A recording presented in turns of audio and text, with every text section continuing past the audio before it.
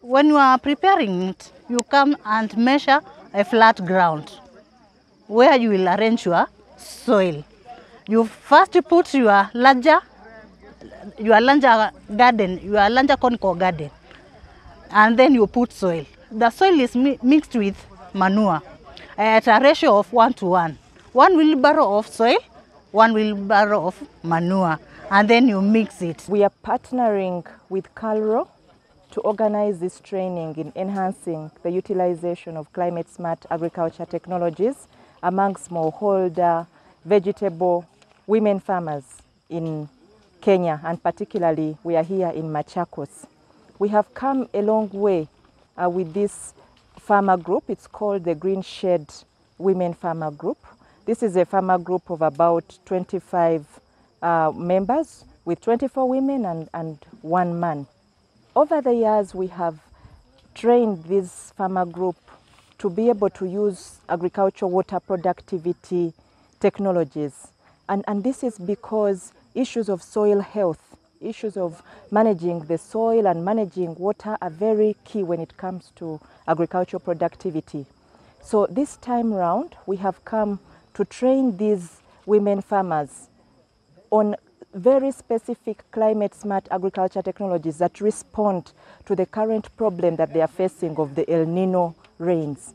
The rains have come very strong, the wind is very strong, and they are destroying the vegetables that the farmers are growing, which are their main source of livelihood.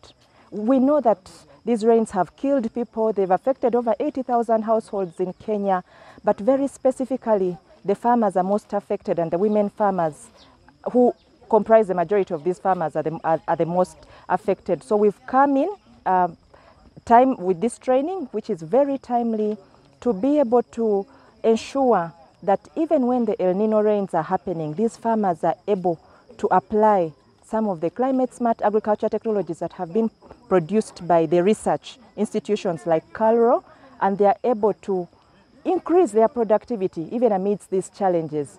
Our contour garden has 5 layers.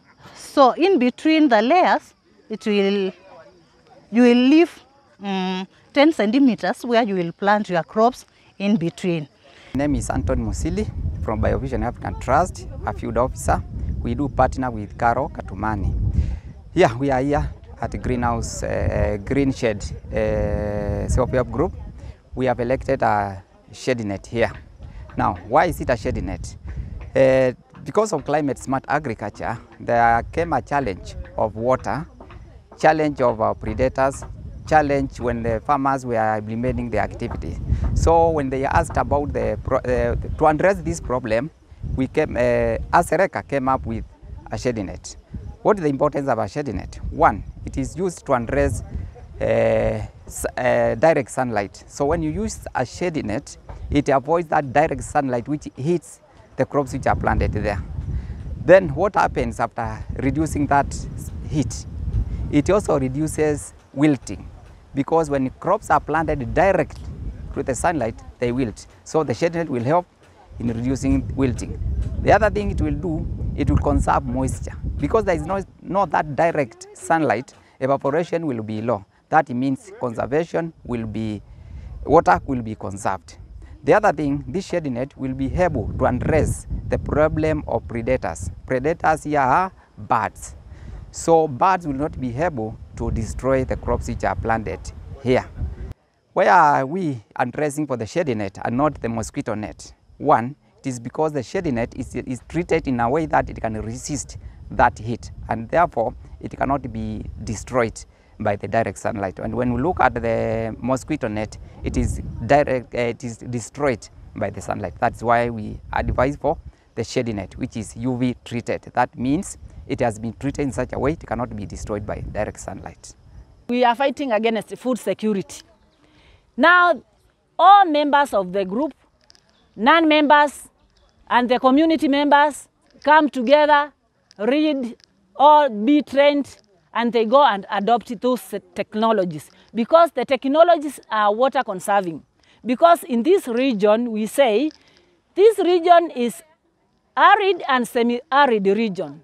And for now, everybody has been excited by the technologies we are promoting. And they come together to learn and go back and adopt the technology for themselves.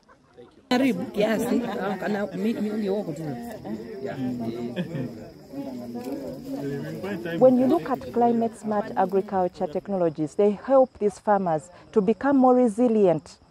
When they use these technologies, you avoid issues of total loss in total crop loss.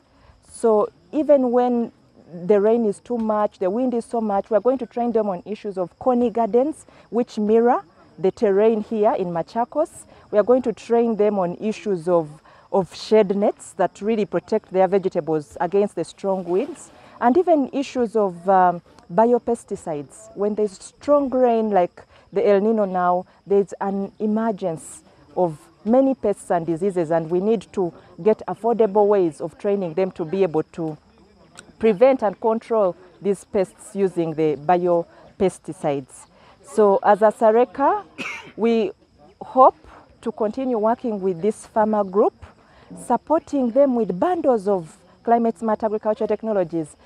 When you look at agriculture technologies, they need to be combined with climate, for instance, climate information as a bundle. There is no single technology that is going to address all the challenges that these farmers have this time round. So we are targeting to use a bundle of technologies. We have climate information services that we shall bring down to the farmers and contextualize them to their conditions here in Machakos and combine them with the climate smart agriculture technologies that have been produced by KALRO.